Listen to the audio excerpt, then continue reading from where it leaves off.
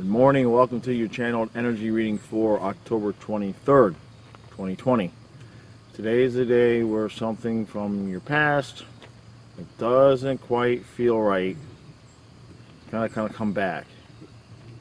The way it was presented to me is it might be a person from your past that sort of is always shaking things up for you, but you're not quite in alignment with them. It's something kind of off, and they're going to come back today, and they're going to actually need your help. It's going to be a test of your vibration. It's going to be a test of that wall that you have made for yourself. The wall that I talked about this on Facebook a little bit.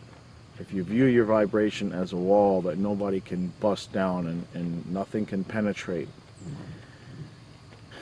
So I'm not exactly telling you to completely ignore this person, but there's a good chance they're going to come at you with some negative energy, some unpleasant energy.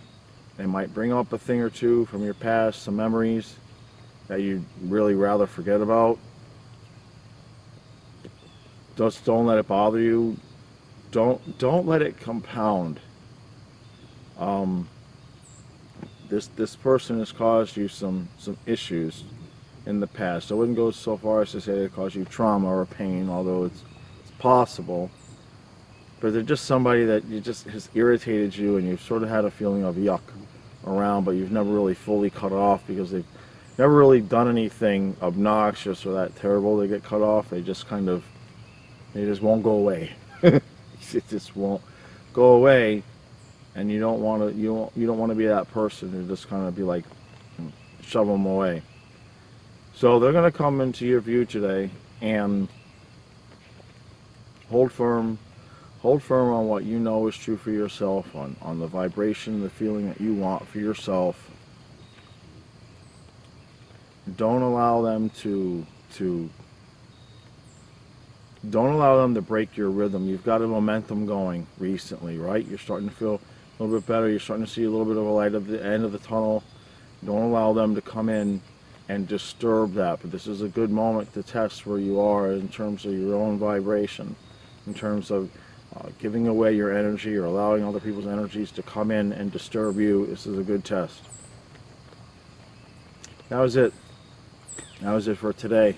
So I appreciate everybody who's watching. Thank you very much. And if these videos resonate with you, please do subscribe to the YouTube channel and like and share the videos. That really helps me out a lot. There are links in the description that you can view. And I can't talk this morning. You know, I talked about this a little bit with somebody yesterday.